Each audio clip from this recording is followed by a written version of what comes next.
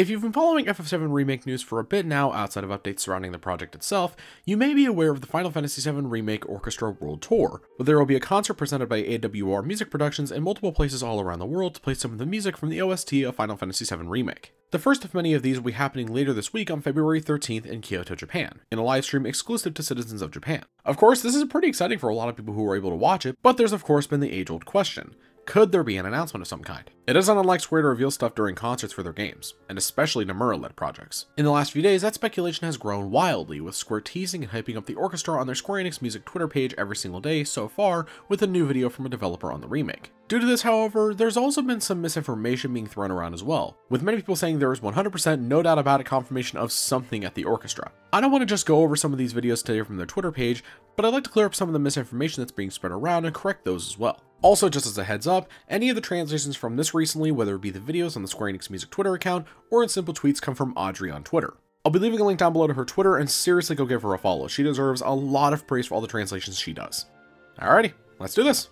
Let's start with the timeline leading up to the main speculation. The Square Enix Music Twitter account had posted a video of FF7 Remake producer Yoshinori Kitase.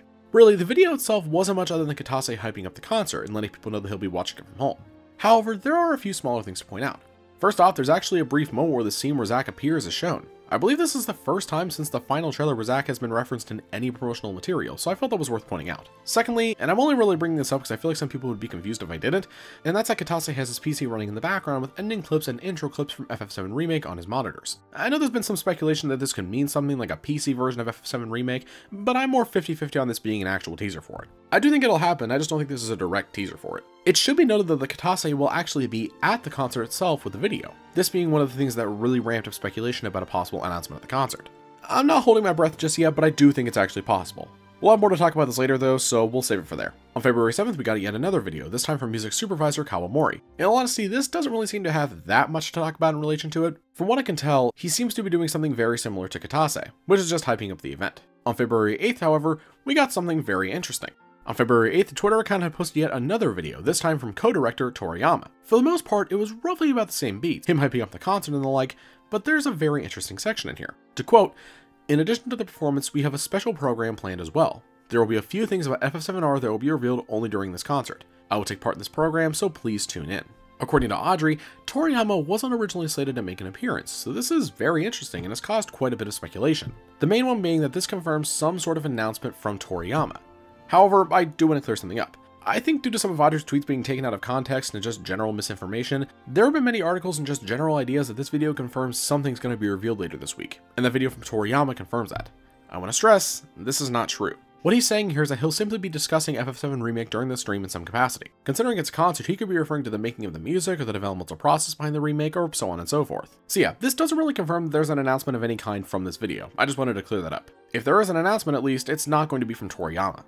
That didn't stop journalists though. That was really the big thing I wanted to clear up. There is no official confirmation as of yet that there's going to be an announcement at the concert. Toriyama is simply stating that he'll be talking about it, that's all. Like I said prior though, the Square Enix Music account is having a new video every day up until the actual concert itself. But currently there's nothing about Tetsuya Nomura making an appearance. If one of these videos features Nomura, I think that in of itself confirms something of the like. If Nomura makes an appearance, I think something will get announced. If not, I could see this just being a bit smaller, where the devs just talking about the developmental process behind the remake. The next video we have is a video from sound director Issei, where he says, quote, "Listening to the concert's versions of the songs in FF7R with a full orchestra and chorus will give you a different feeling of the scenes compared to when you played them in the game." This honestly sounds awesome. Remake soundtrack is easily one of my favorite video game OSTs in recent memory, so to think about hearing this in a full live orchestra really sounds incredible. On February 10th, we got another video, this time from orchestra conductor Sasaki. Nothing much more than him hyping up the concert, and saying that all the songs that will be played sound awesome and will make you cry. The final video we have at the moment is from Survive Said the Prophet's vocalist Yash, who had provided the vocals for the main theme of FF7R, Hollow. He says that they finished rehearsals, and that this will be his first time singing alongside an orchestra. He hopes to bring his rock side to the concert. I still find Hollow to be an absolutely beautiful main theme. The idea of hearing it live really does sound amazing. God, Japan, why do you have to be so far? And with that said, that's all the videos at the moment. I do want to talk about something though.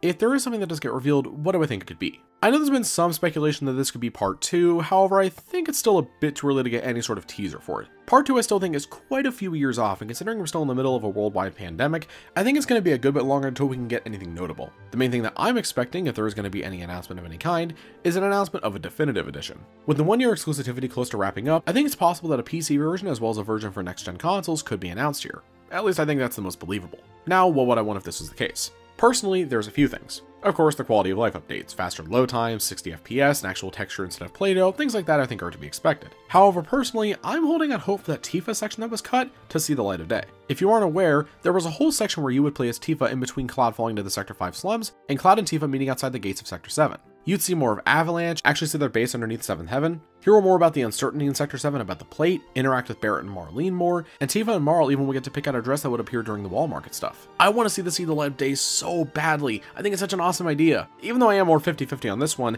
I still hold out hope for this. Though my main worry for this type of new edition is the price point. I'm really hoping that, if it's just the quality of life stuff, that it's a free upgrade if you already own it on PS4. If there's new story content, I feel they should make the quality of life stuff still free, but maybe have players pay $10 or so for the new story content depending on how much is in it, if there is any. But hey, the concert is going live in a few days, so we'll have to wait and see what happens there. So, that said, are you hoping for any sort of announcement at the concert? If so, what are you hoping to see? Let me know down below. Thank you all very much for watching, have a great night, stay safe, and signing off. Peace out, everyone.